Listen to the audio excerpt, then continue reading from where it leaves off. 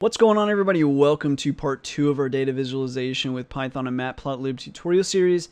In this tutorial, we're going to be talking about legends, titles, and labels within Matplotlib. So graphs sometimes can be relatively self-explanatory, especially if they're input into some sort of context. But generally, it's a good idea to have a title and labels on your X and Y axes. And then also a legend can also be really helpful, especially if you're plotting multiple series of data.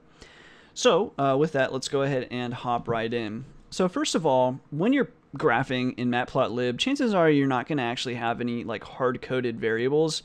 Otherwise, you probably wouldn't be using a programming language. You would just, I don't know, plug it into Excel or something like that. So at the end of the day, usually what happens is you have X, and X is a list, and Y will be a Python list too. And then you'll have some function that populates X and Y. But for now, I mean, we can just take our old values here, cut and paste, and we'll just say X and Y. And we'll just pretend that this was a function. It's not, but we'll pretend that for now.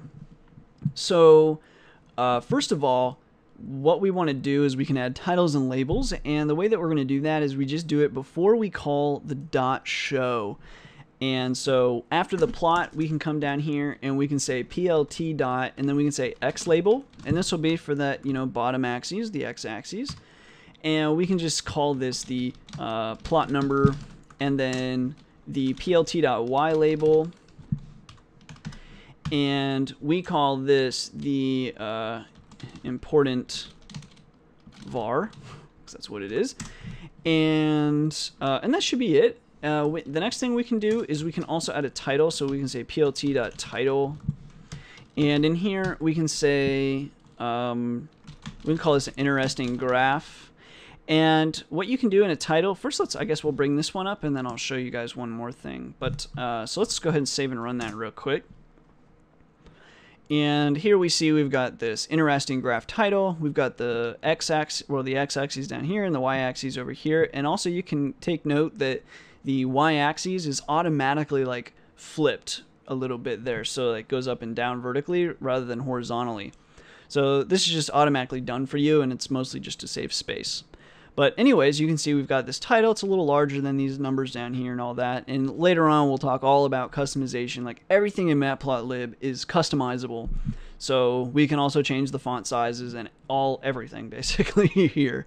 So anyway, so we have that. Now, like what if, like a lot of people have like subtitles. There is a way to do subtitles in Matplotlib, but a lot of times this is good enough where you'll have interesting graph and then you use a new line character. So that's a \n, so that backslash is right above your enter key.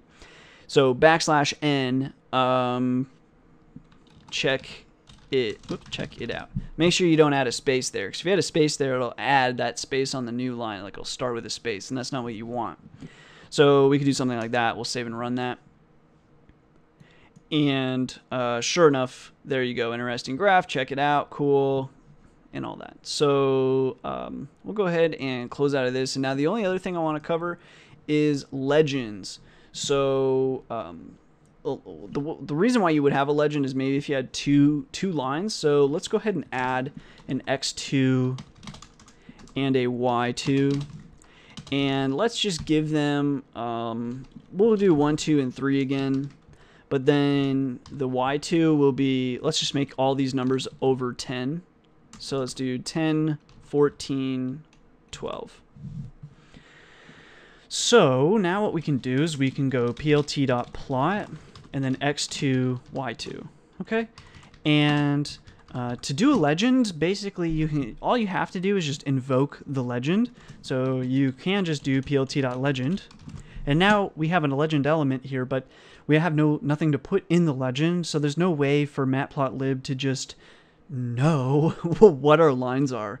So we use a keyword argument in this pyplot.plot, and that is going to be label. And so we say label equals, and then the string of what we want. So we would call this the first line, and then we would call this second one here, we would say label equals, and then we'll just say this is the second line. So that's that. Now all we need to do is save and run that. And there you go. Now you've got your two lines. Here's a line up here, and here's a line down here. Now, this is just a really simple and quick, intro kind of few videos here. So as you can see, we've got this line that's running through our legend. That's obviously not what you want happening. So later on, we'll be talking about how to customize the legend so that does not happen. But for now, this is good enough just to show the legends exist. So that's it for now. We've got the labels now and legends and basically a lot of the required elements to make your graph a little more easy to understand. If you have any questions or comments about this, please feel free to leave them below. Otherwise, as always, thanks for watching. Thanks for all the support and subscriptions. And until next time.